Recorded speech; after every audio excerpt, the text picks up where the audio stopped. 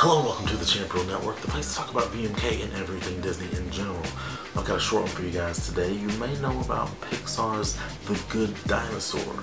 Well, the original voice cast that's been talked about all this time has actually been removed. In a way, you could say fired. The entire cast of the movie has been replaced, and it's slightly unsure why. There's no definite answer from Disney or from the production company of the movie. It just kind of happened. Are you just as confused as I am? Send me an email or leave a comment down below.